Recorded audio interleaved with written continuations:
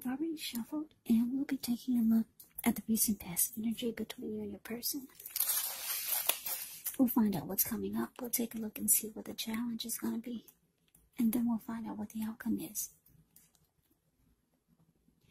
So Cancer, the recent past energy between you and your person. Queen of Cups with the Nine of Cups. Now the Queen of Cups, it usually can indicate a person or a woman who will be very helpful to you. She reminds us to bring love, compassion to our work and to our world. And that's even possible even if we work in a factory all day with objects rather than people. So things are probably better in your world when this card appears than you're realizing. Now, it's with this Nine of Cups. The Nine of Cups is actually one of the most uplifting and pleasant cards to receive in a reading. It's often known as the wish card. It can mean that what you're hoping for or dreaming about, it's most likely to be yours in a very brief period of time. Yeah, so the appearance of this card, it's about happiness, good things to come. Like I said, it usually means that what you want is likely to come into being in your life. And if you're asking a yes or no type of question, well, the Nine of Cups is the most powerful indicator of yes. So, basically, like I said, the recent past energy between you and your person, Queen of Cups, clarified by the Nine of Cups. Wow. Beautiful. That's a lot. Those are a lot of cups there. Let's see. We got 10 cups. Nine of Cups. Like I said, it's like a wish card. You could feel like, when you're with your person, you could feel like your wishes are coming true. Their wish come true for you. And this person has a lot of love for you with this Queen of Cups. Love and compassion. Yeah, just know whenever you see the Queen of Cups or the King of Cups in a reading, that's a lot of love. Those are two of the most loving energies in the tarot. So that recent past energy is actually, it's beautiful. You feel like they're your wish come true, and they've got a lot of love for you. So let's move it over. Let's take a look and see what's coming up for the two of you. Okay, so we got Empress and so the Fool. Now, Empress, just know that this is the type that doesn't play by the rules. She has her own way of doing things, her own ideal of what is right and what is wrong in any and all endeavors. Now, this does not mean she'll always get her way, but she's actually a reminder not to ignore your creative and intuitive side. It can signify coming abundance. But don't make the mistake of thinking that this will always mean financially, because there's many types of wealth and riches in life. And money is actually only one of them. But as the Empress, you can have it all. Now, like I said, it's with the Fool card. The Fool card can indicate newness in one form or another. Now, in many ways, it indicates purity, open-hearted energy, and innocence of a child. Children, they're trusting. And trust, it actually forms the basis of meaning for this card. So this is considered a positive card in the tarot, but there could be one thing. It's going to be important for you to take time to be sure that you're looking where you're going, trusting yourself to take a step into the unknown. That's one thing. But if you do so without any doubt whatsoever, it can be a big mistake. As you can see, that's what he's doing. Fool card is the card below the word present. Yeah, he's trusting himself to take a step into the unknown. But he's doing it without any thought whatsoever. And what's below him is all blue water. It looks like the Pacific Ocean. So bam, there he goes. So coming up, Cancer, for you and your person, Empress clarified by this Fool. So, yeah, coming up, wow. It looks good. It really does. I'm feeling that there's going to be a lot of attraction. Your person will be attracted to you and you'll be attracted to them. Because the Empress is a very potent time for love when you get this card. It's about all of a sudden you find men and women, all of a sudden they're finding you far more attractive, both in terms for friendship and romance. So the both of you will be just having a pull towards each other. They'll be looking at you like, wow.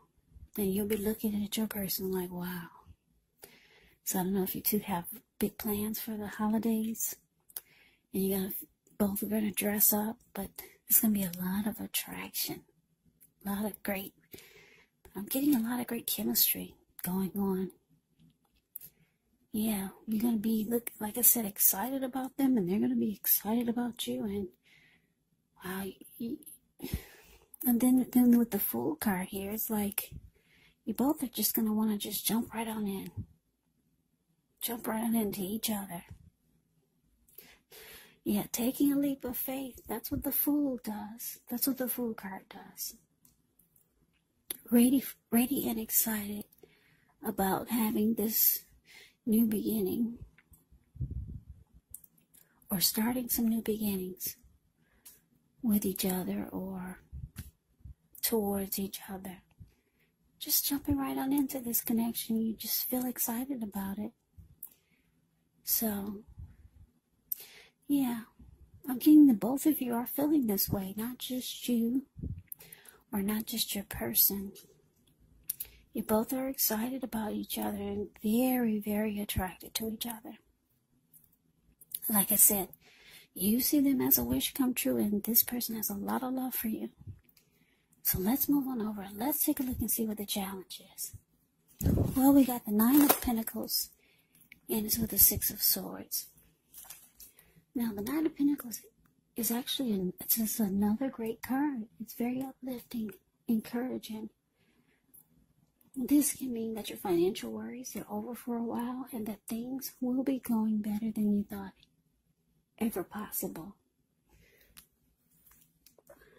So, enjoy this good energy. Share your wealth and your happiness with others. Now, it's with the 6 of Swords. The 6 of Swords can actually indicate some type of metaphorical movement, maybe a change in where you are inwardly. Usually the change is for the better. Whether it's internal or external, it's about thinking where you want to be. There's a slight reduction in stress and strain. Things may not be perfect, but they're going to be better than they have been in the recent past. So take this time to get your head above the water and decide where you're going from here. Even a short break or a change of scenery is going to be helpful, and this does not have to cost money.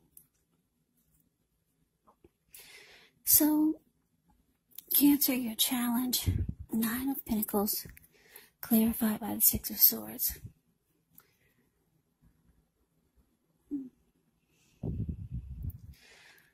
Yeah, so I do, but I don't. I want to use the word conflict or some type of maybe disagreement or argument might have happened or it could be happening coming up between you and your person. But then things turn around for the better with the 9 of Pentacles.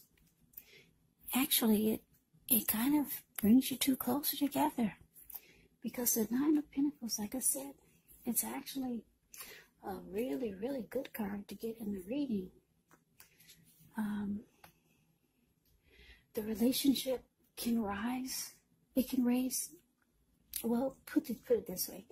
The relationship or the connection can go to new heights, to the next level, or just new heights of intimacy and joy.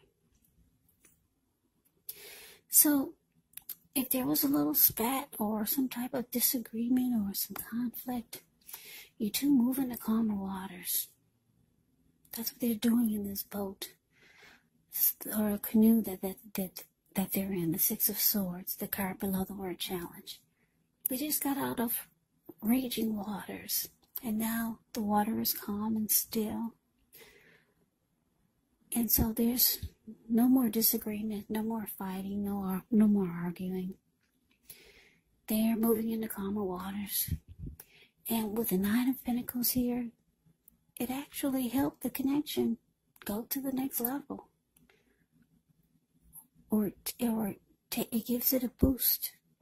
And you didn't even need a boost because things were going good for you already. But I guess, like I said, there could be some type of disagreement or something coming up. But with the Nine of Pentacles here, it helps the connection. The connection takes off to another level. Yeah. So far things are beautiful. I love this reading. For a lot of you Cancers, you got something good coming up, if this is not already going on. So that was a challenge. Just moving over. Let's see what the outcome is. We got the Four of Swords, and it's with the Seven of Wands.